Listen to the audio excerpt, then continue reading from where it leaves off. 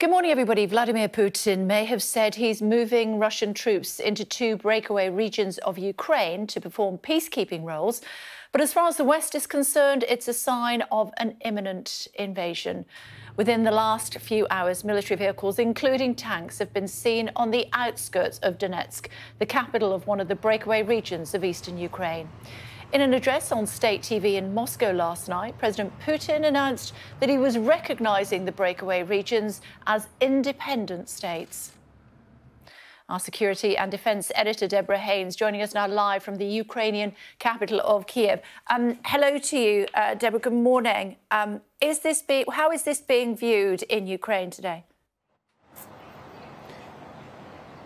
With fear and concern, events yesterday unfolded so quickly. You'll remember it started with hopes of diplomacy led by France's president and ended, like you said, with tanks rolling into separatist-held parts of Ukraine after the Russian president, having convened a National Security Council, which was broadcast on television, this incredible theatre, deciding that he was going to recognise these two breakaway regions that have been under the control of Russia-backed separatists for the past 8 years, effectively shredding 8 years of diplomatic efforts to try to resolve this crisis through negotiation, turning his back on what's known as the Minsk Accords and putting his troops into that territory, saying that they're there as peacekeepers and building on this false narrative that has been generated over the past few days in particular, that the Ukrainian government poses a threat to civilians living in that area. That's simply not true,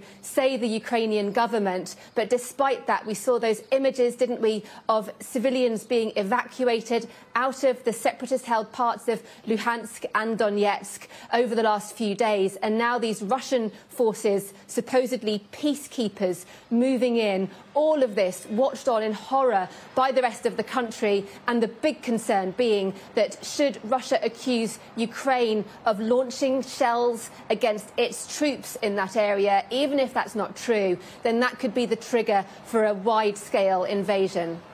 OK, thank you. Thanks very much. I know you're going to update us throughout the course of the morning. Thank you. As you can see, the Health Secretary is with us. Lots to talk to you about this morning. Let's start. Good morning. I wonder if we could start with Ukraine. Is this a de facto invasion? Look, we're waking up to a very dark day in Europe, and it's clear from what we've already seen and found out today that the Russians, President Putin, has decided to attack the sovereignty of Ukraine and its territorial integrity. We've always said that's completely unacceptable. We've seen that he has recognised these breakaway eastern regions in Ukraine, and from the reports, I think we can already tell that he's sent in tanks and troops. So I think from that you can conclude that the invasion of Ukraine has begun. What are we going to do about it? There's a Cobra meeting taking place right now, chaired by the Prime Minister. And, of course, that will be discussing what action we will take. We have been very clear right from the start of this crisis that we wouldn't hesitate to take action. I understand that the Prime Minister spoke to President Zelensky of Ukraine last night, assured him of our support, but also that we will be introducing sanctions, as we said we always will. What sort of military support can we offer? We've already been providing military support to Ukraine now for a number of months, and certainly that's picked up in the last few weeks. I'm sure that will be part of the discussion at the Cobra meeting, and we will continue to provide such support, but also look at how we can take action against Russia through sanctions. And there are measures that can be taken because of legislation that we had introduced last year that will help in responding very quickly. And I'm sure that we make those sanctions targeted as possible to the people that are responsible for this flagrant violation of international law. I got the impression that there were sort of two tiers of economic sanctions. Are we still going to do that, or are we just going to hit him hard? Well, I think I'd want to wait for the outcome of the Cobra meeting. I think that is appropriate. And I know that after that meeting is concluded, the Prime Minister will make a statement to Parliament and set out what we know about the current situation on the ground, but also what action we will take. The weaponry at the moment is defensive. Are we going to send offensive weaponry? Again, I think that these will be exactly the things that are rightly discussed in the Cobra meeting, where the ministers at that meeting will be presented with all the latest information, intelligence, including from our allies across NATO. And once that meeting has concluded, I think it is right that the Prime Minister sets out the action to Parliament first. Just another question on that, and then we'll move on to COVID, if I may. What should Brits do that are in these 2 breakaway regions at the moment? Well, we've already advised British citizens to leave Ukraine, and I hope that all British citizens have been following that advice. Of course, not everyone does. And my understanding is that there are still commercial flights available. People are still able to leave Ukraine, and we would continue to advise those individuals, British citizens, to leave Ukraine. So get out if you can. Yes. And just a final thought on that, if I may. There was a statement overnight from the White House talking about basically a communiqué between the United States and France and Germany, and a couple of times referring to those 3 nations. Why are we not included in that? Well, I haven't seen the particular communiqué that you refer to, but you can see, I think everyone, it's been evident over the last few weeks how important a role the UK has played in this crisis, working with our allies across NATO in the conversations the Prime Minister himself has been having with the presidents and leaders of different countries within NATO, and also what the Prime Minister had to say himself at the recent Munich conference. Something that will very much be troubling my viewers this morning, and I know you'll want to clear up, all restrictions dropped as far as COVID is concerned from Thursday.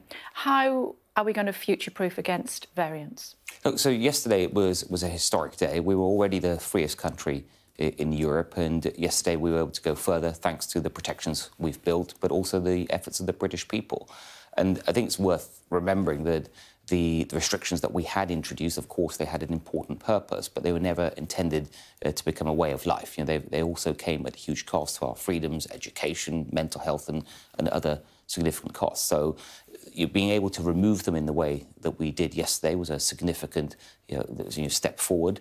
But, of course, we do need to remain vigilant. So that means we keep hold of our primary defences, especially vaccines. If we look at the last few months, I think the one thing, if we had to make just one thing that made the biggest difference of all, was our booster programme. We were the first country in Europe to be able to boost 50% of our adult population. Now it's over 70%. And that's also, by the way, one of the reasons I accepted the advice of the JCVI yesterday to offer a second booster in the spring to those aged over 75, elderly people in care homes and the immunosuppressed. And then another one in September for over 50s, is that right? Well, there may be. I mean, what the JCVI said yesterday, that is their current view, but of course they will keep that under review. But there may well be, I think it's likely there will be one in the winter, but we can't say at this point for what age group that will be. And again, we will listen to the JCVI at that time. But certainly for the spring, there will be one for the group of people that the JCVI set out. In terms of your particular question, though, about future variants... future-proofing, and that is, it is right. We have to understand that clearly, COVID is still out there. We may be done with COVID, but it's certainly not done with us. And we have to remain cautious and vigilant. And that is why we set out yesterday also just how we will continue to do that. So vaccines remain an important part of our defences. The antivirals and other treatments that we have also will play a continued important role. But also we've put in place a surveillance system that we're able to detect any potential future threats, and also the ability for us to react quickly should that happen. Great way to do that would be to keep lateral flow tests. You're not going to do that. We understand that it's going to cost something like £2 billion a month. Seems like an awful lot of money. Should we have free COVID tests, lateral flow tests for some groups? We will be keeping free lateral tests for some groups, for the most vulnerable. So, for example, I mentioned a moment ago we have antivirals. So these are fantastic new drugs specifically designed for COVID. They played a huge role over Omicron, and they will continue to play an important role.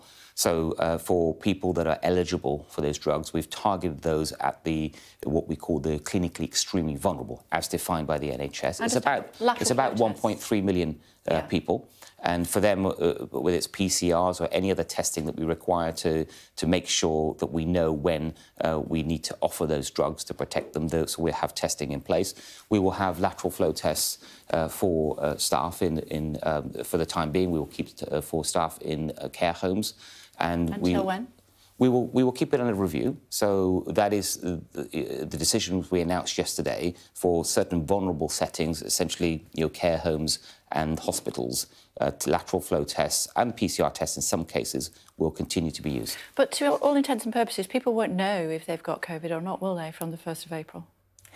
They won't. They won't. Without a test, of course, you won't know. So you could go to work with COVID?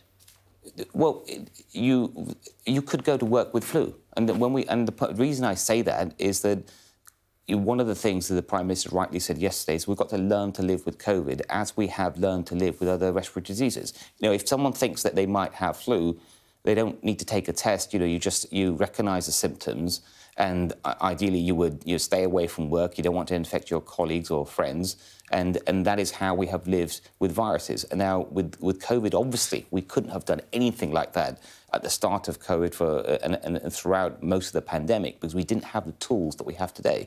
But the situation today is very different. Yeah, but the Prime Minister did say that we need to have the German attitude to calling in sick, which basically is if you're unwell, you should call in sick. The Germans, apparently the sick pay is 50% pay for 84 weeks. Ours is £96.35. You can see why people go to work, even when they're feeling unwell. We have a statutory... Should we look at that again? Look, you're referring to our statutory sick pay levels, fairly. Most businesses, most employers pay a lot more than that. I mean, that is a minimum. Some don't, though, Secretary of State. You're right. That's why I said I recognise that, and that's why I said most. I didn't say all. But it does put workers in a very difficult position. It is important to keep levels of statutory sick pay and other benefits to keep that under review, and that is done at all times.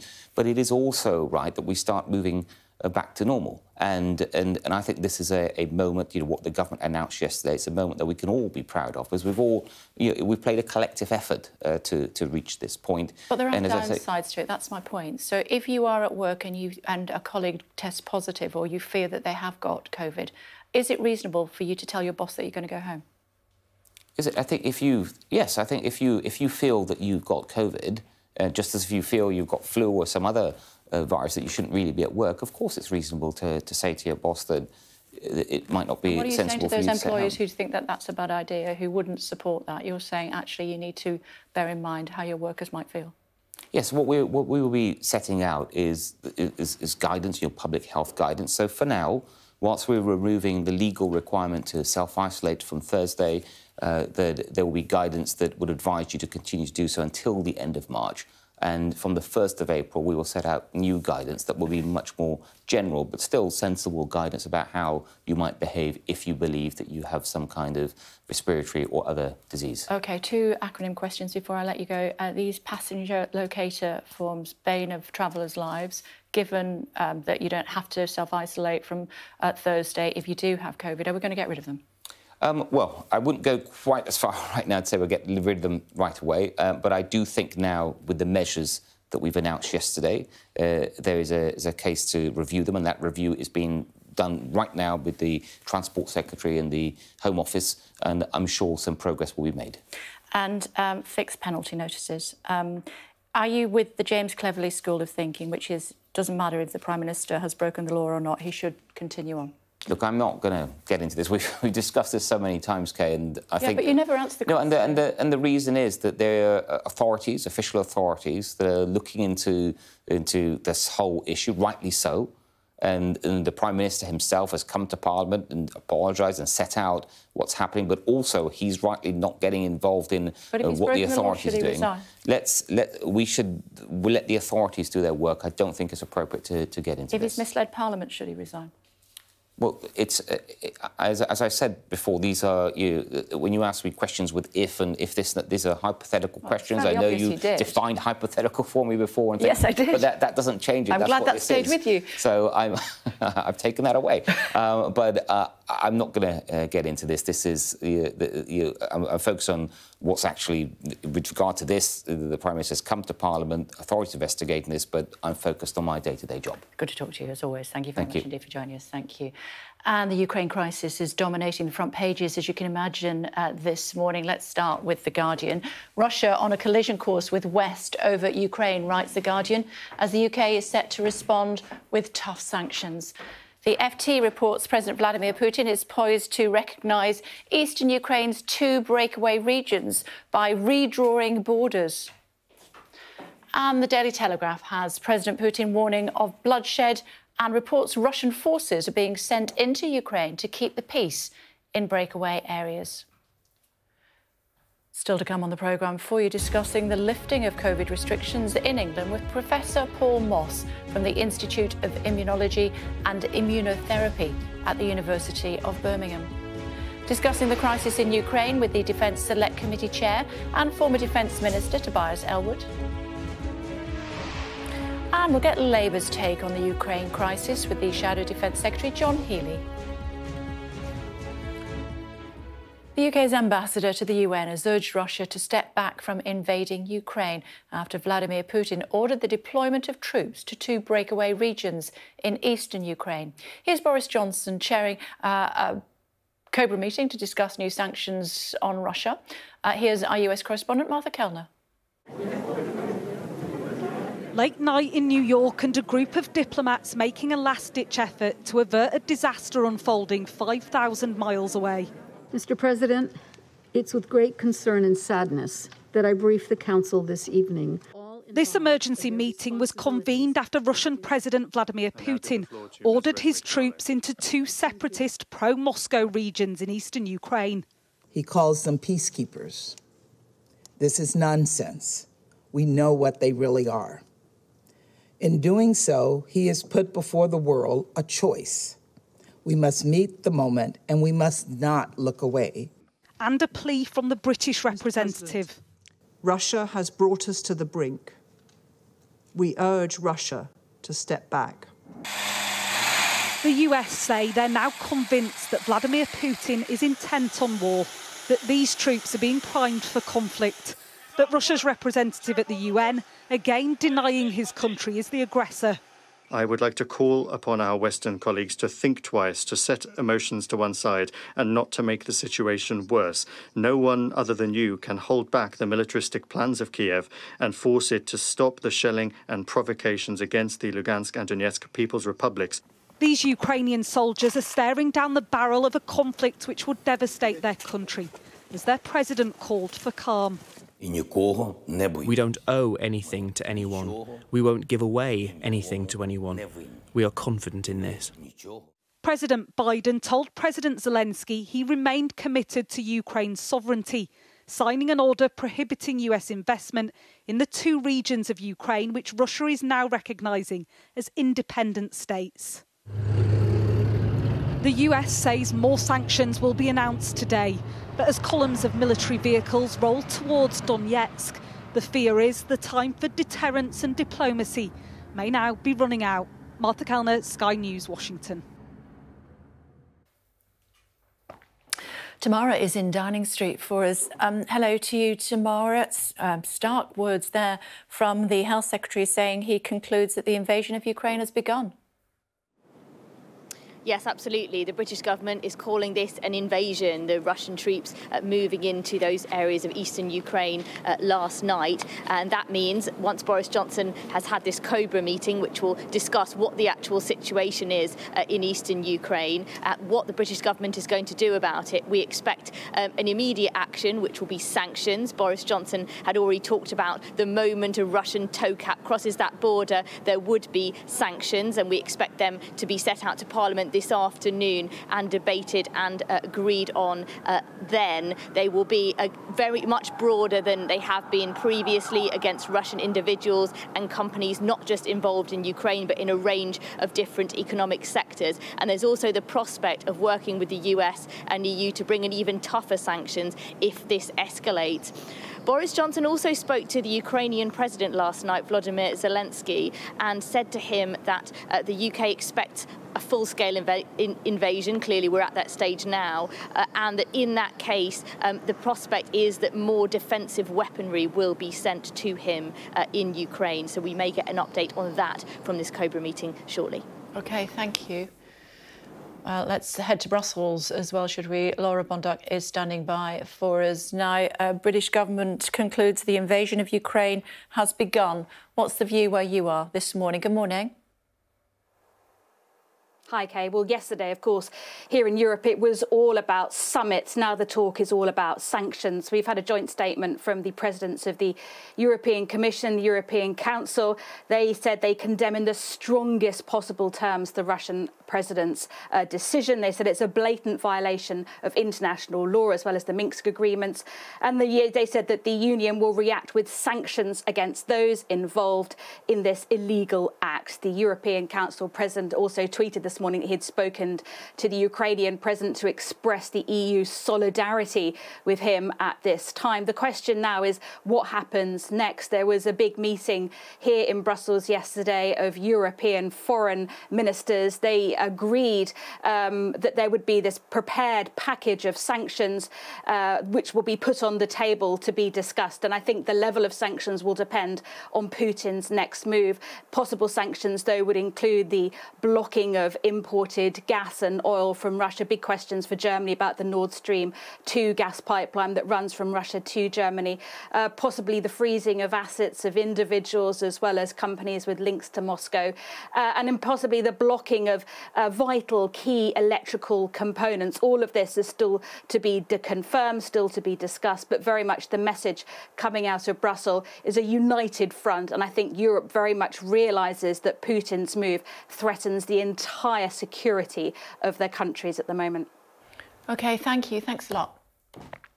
Also this morning, there are concerns that the scrapping of free COVID tests at the start of April will adversely affect the most vulnerable. Let's speak, should we, to Maddie, who is at a pharmacy which carries out tests in St Albans in Hertfordshire. Opens shortly, I'm guessing. Good morning, Maddie, that they're going to be pretty busy handing out those tests while they can. Good morning, Kay. Yes, with the announcement last night that free testing is ending, there will be presumably a rush. The government is actually acting to stop the stockpiling of tests by limiting the number of free tests you can order to once every 3 days rather than once every 24 hours. But it shows how worried so many people are that they will no longer be able to get free tests whether they have or don't have symptoms. The government points to the huge cost, £2 billion a month to run our current testing programme, and says the NHS now has to foot that bill. There won't be new funds for it, which is why it will be limited. Only the very elderly and the most vulnerable will be eligible for free tests. The rest of us will have to pay, just like we do if we're getting a test to go overseas. And the government thinks it will be a private market like that, about £20 for 7 tests. But it has been widely criticised by both patient groups, who say that the very vulnerable, the immunosuppressed, have been abandoned by this policy, but also doctors who have asked why, if the government is keen to monitor the spread, they are getting rid of free tests. So we will hope to hear some more answers from the pharmacy later about what role they think they can play. Lovely. Thank you, Maddie. Thank you. 2 severe weather warnings have been issued along the River Severn in Worcestershire and Shropshire as the Environment Agency warns that residents should prepare for significant flooding following heavy rainfall from Storm Franklin. Latest on that with Emma. She was in Leicester for us yesterday talking about something completely different. She's in Bewdley in Worcestershire today. Totally versatile. What's it looking like where you are this morning? Good morning. Yeah. Hello, good morning. Yes, it's already looking pretty bad here, I have to say. I'm just going to step out of the way and you can have a look at the River Severn and just how fast it's moving. Now, the very latest on when the water level is expected to reach its peak says 11:30 tomorrow morning, actually. And on the other side of the river are vertical barriers. On this side are the temporary blue barriers. They're at a kind of a diagonal. And actually, they clearly haven't quite done their trick because there is water all the way across the road here, all the way up to people's properties. If you have a look at this direction, you can see just how much this road is already flooded here. So a severe flood warning means that people are urged to act now. There is a risk to life, a danger to life, and that is the case here in Bewdley, but also about 20 miles further north along the River Severn in Ironbridge, where they're expecting flooding there too. So this is a very, very worrying time. And just to say, I've just spoken to a neighbour who was hanging out of the window of their flat, and they said this is the 3rd year running that this has happened. It's something they are having to get used to. Lovely. Thanks very much. Thanks a lot. I want to show you this. If you're a numbers nerd, cherish today because it's a mathematical rarity, and I'll tell you why. It's the 22nd of the 2nd, 2022. That's known as a palindrome, which is something that reads the same way forwards as it does backwards. But not just that. Jerry, my camera operator, is smiling at this. I've got more for you. It's also an ambigram, and it's a mirror day, which means it reads the same upside down as it does the other way around. How clever is that? Amy, the director's just saying we should have made it flip around. Well, that's your job for the next hour, isn't it? It won't appear again in our lifetime, so it's now or never, Amy. Time for a quick look at the weather.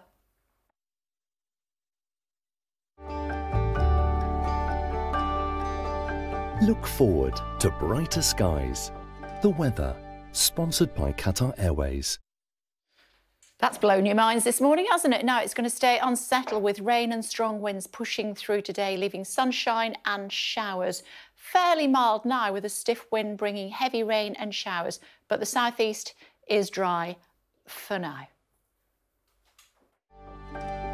The weather, sponsored by Qatar Airways.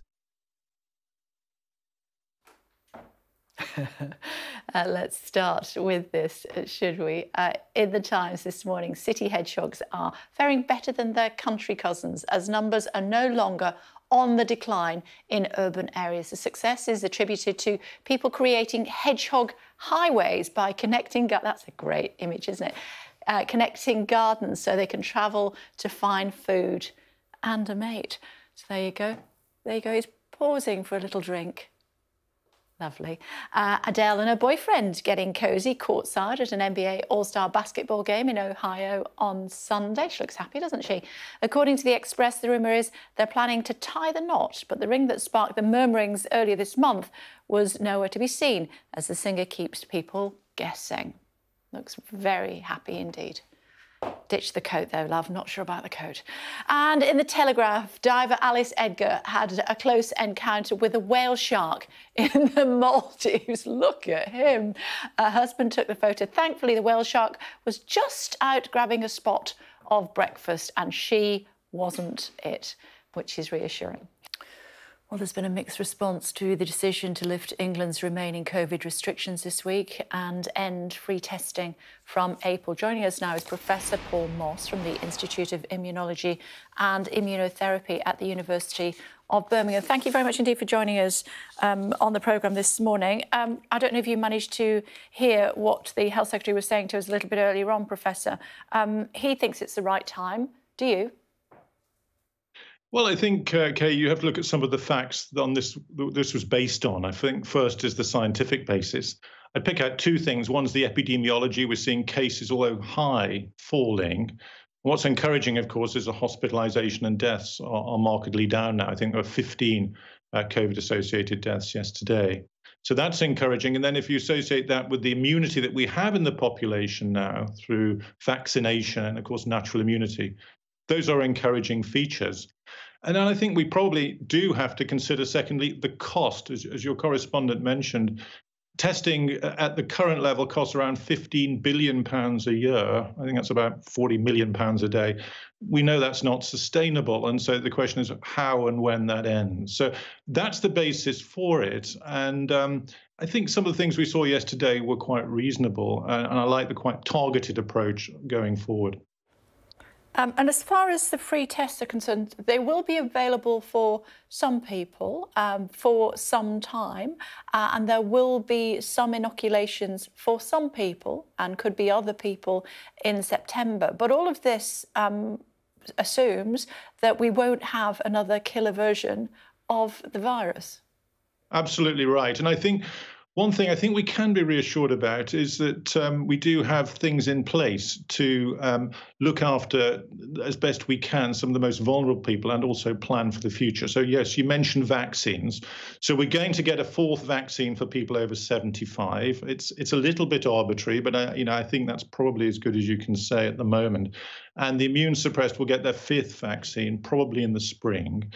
The testing will carry on, as you say, for the most vulnerable. They've not been defined yet, but you can imagine that'll be the most immune suppressed and the very elderly, perhaps over 80. So I think we do need to see free testing there. And there will be some surveillance, of course, carrying on. As Patrick Vallance said yesterday, it's likely that we'll get new viral variants. They may not be quite as relatively mild as Omicron, so we have to keep that in place. Do we need annual vaccinations, do you think, for the whole population? It seems that that's a default thing that we're coming to, doesn't it? We have our influenza vaccine once a year, and so people are assuming that we will have a COVID vaccine once a year. I don't honestly think, Kay, that evidence is there, and we need to monitor that. There's two ways we can do that. One is by assessing the number of infections that people are getting after vaccination and seeing if there's breakthrough.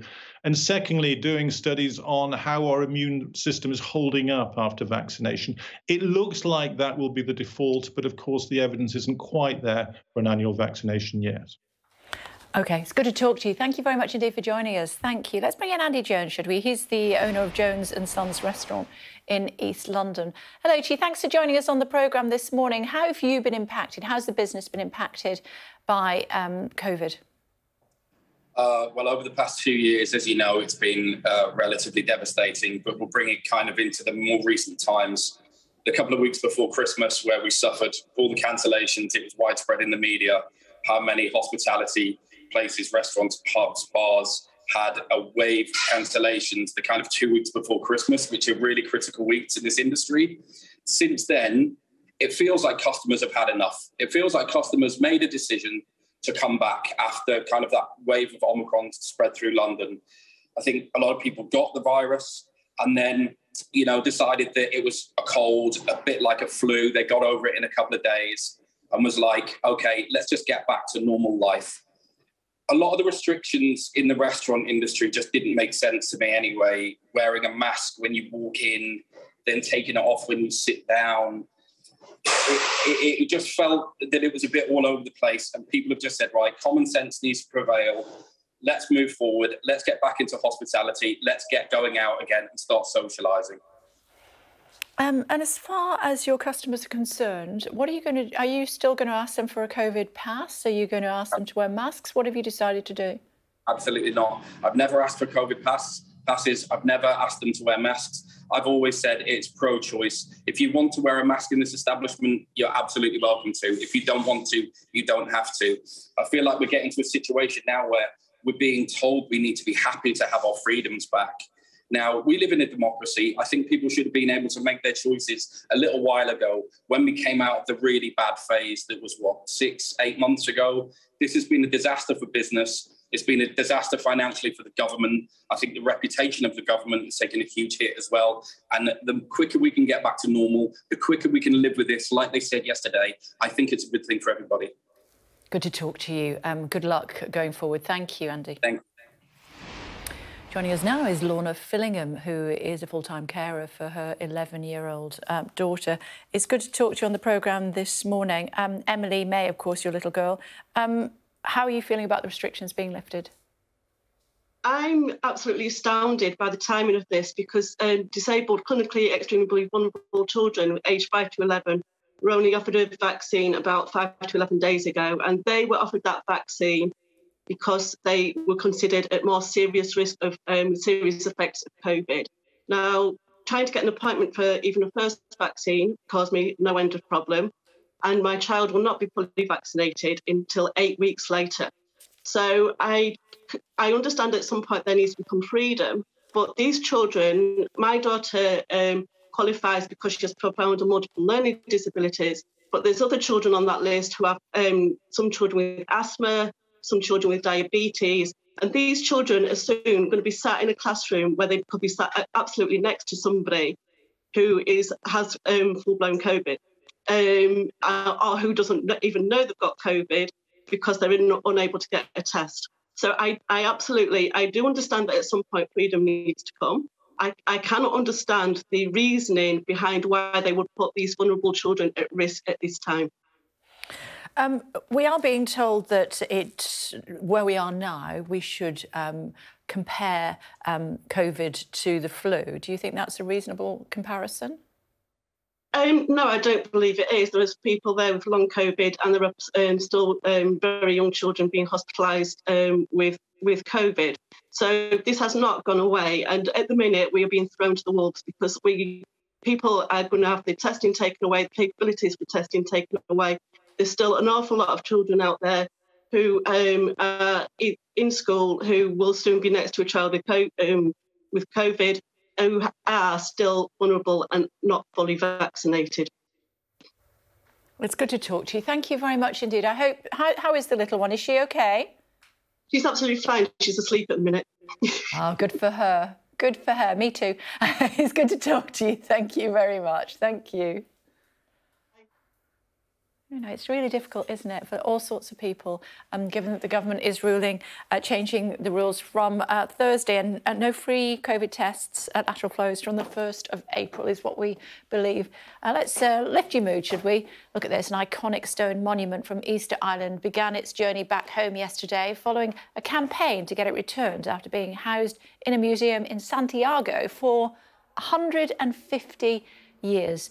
The huge Maui statue, which weighs an enormous 715 kilos, a bit like me after Christmas, is being transported to the Chilean city of Valparaiso, from where it will set sail on a journey of about 5 days to reach the remote Easter Island, known locally as Rapa Nui. The initiative is part of a repatriation programme seeking to return ancestral artefacts. And it's on its way home after 150 years. They look very pleased about it, don't they?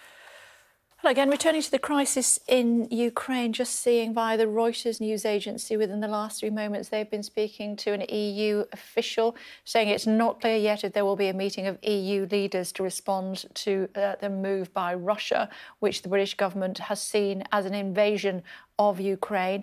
If there is one, they say, it would be held in person. So we'll keep an eye on what's going to happen as far as that's concerned. We certainly know that the Prime Minister is holding a COBRA meeting as we speak. We did see the Foreign Secretary entering Downing Street earlier today. They convened that meeting at 6:30 this morning. We are expecting to hear from the Prime Minister once that has concluded. So, of course, we'll bring that to you just as soon as we can.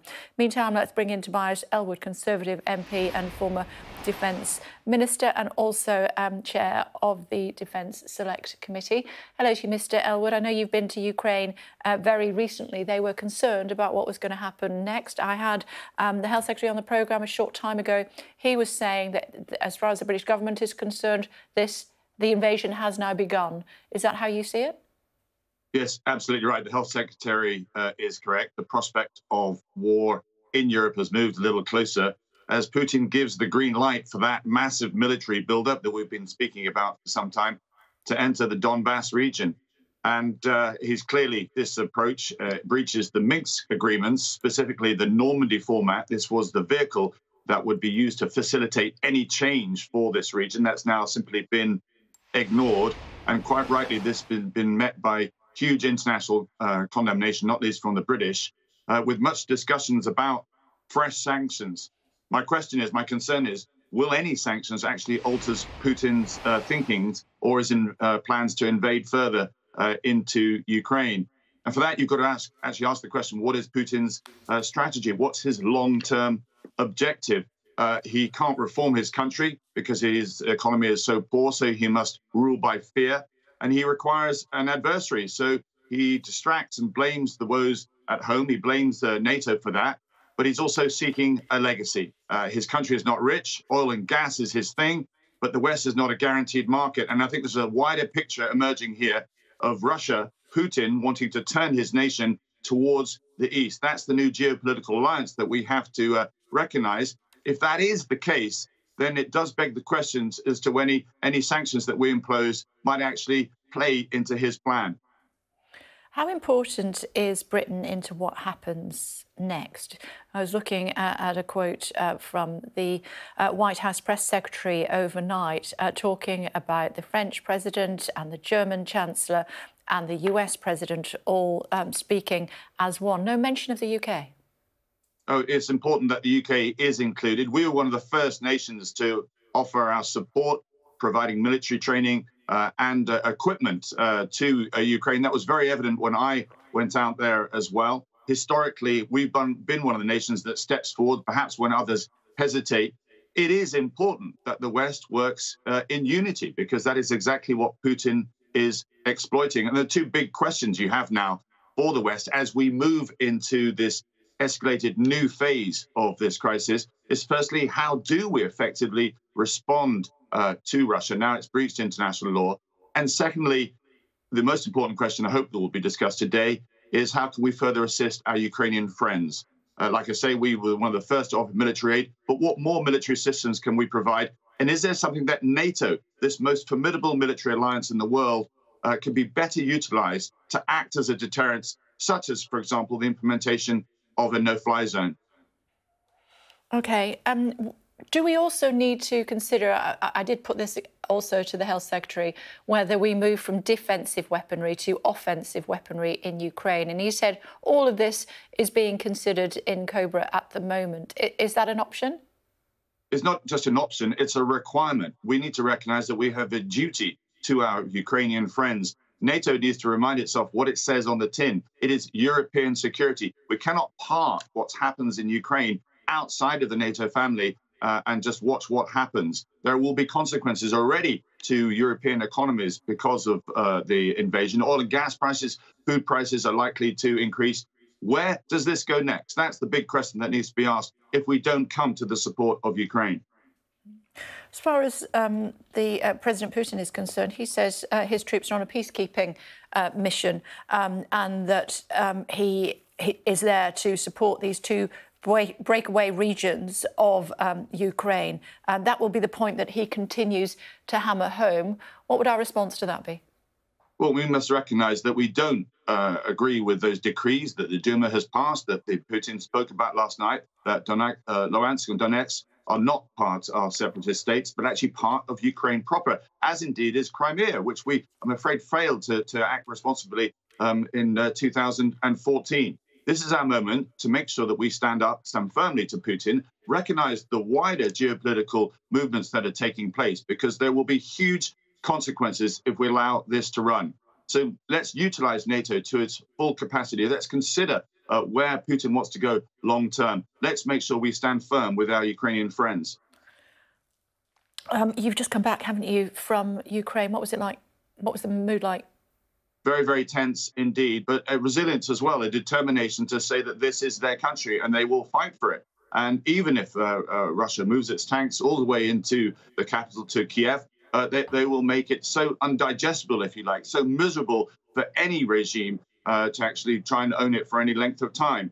And that's why it's so important that we look at the assistance that we can provide militarily, whether it be drones, be counter cyber capabilities, other weapon systems that can allow them to operate, not just taking on Russia conventionally, but also to operate an insurgency, which no doubt will follow if a full invasion does occur. We're glad to see you safe back home, Mr. Elwood. Thank you for joining us on the programme. Thank you. Just before we let you go, if you're heading off to work, the weather much better than it has been, to be fair. So instead, I just want to show you these fun pictures. Let's take you to Sicily.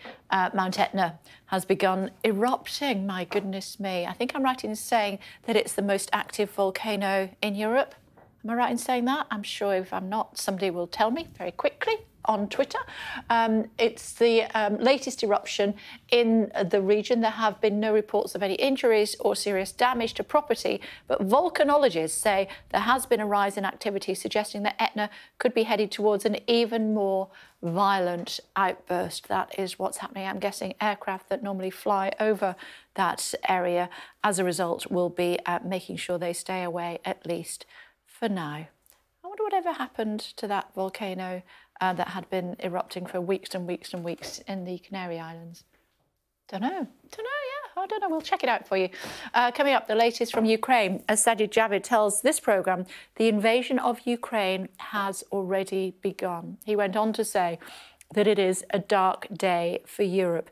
As far as the Prime Minister is concerned, he is presently hosting a Cobra meeting in Downing Street. We saw the Foreign Secretary heading into Downing Street just before 6:30 this morning. We are hopeful that we'll be able to hear from the Prime Minister in this programme to tell us what the next move is as far as Britain is concerned.